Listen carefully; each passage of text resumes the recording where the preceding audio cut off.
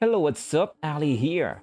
And today we will share how to load payloads on our PS4 using Webhosts with the pppwn exploit.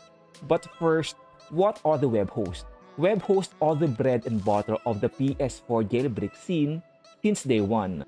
We can find payloads, cheats, mods, and other important stuff directly on some hosts using our PS4 web browser. But unfortunately, the latest jailbreak, which is a pppwn, has a different chain of exploit, so it no longer uses webhosts to load the jailbreak. But one of the developers has prepared some payloads that we can load using webhosts. This way, it is a lot easier to load payloads compared to using external hard drive. First, let us go ahead and activate our jailbreak. And to be able to connect to a web host, we have to reconfigure our network and connect to the Ethernet. So go back to the setup Ethernet connection.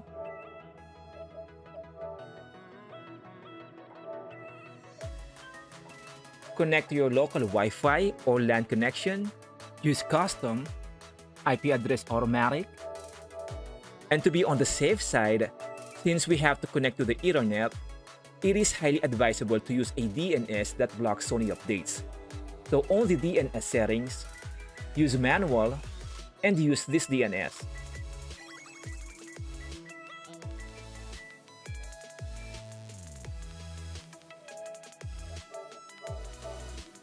Then check Ethernet connection and you should have a successful check. Now go to the browser.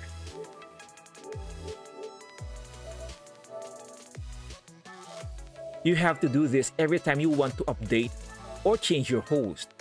But on a regular basis, you only need to connect to a web host once, and it will save the data on your PS4.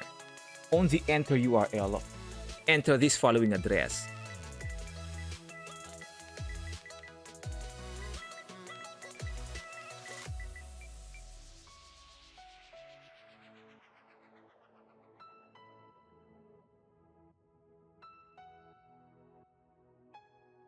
After it caches, you no longer need Ethernet connection to access this web host. You may leave your Ethernet connection to PPPoE for the pppwn exploit. Now this web host will have links, payloads, ready to load on your PS4. For now, these are the only available payloads for this web host for 11.0. But since we have already cracked this for 11.0, I'm sure it will only get better and will have more choices and options soon. To load a payload, you have to enable the bin loader first on your Golden settings. So go to the server settings and check this. Now go back to the host and simply pick a payload you want to load. And since you are already here, go ahead and take advantage of disabling your updates. This will prevent any official firmware updates and will preserve your firmware version to avoid those accidental firmware updates. Now, this may not be much for now, but this simply gives us hope that maybe soon we can get a good support from webhost even on our pppwn exploit. And who knows, there may be some new chains of exploits soon that can also enable us to use webhost to activate our jailbreak even on 11.0.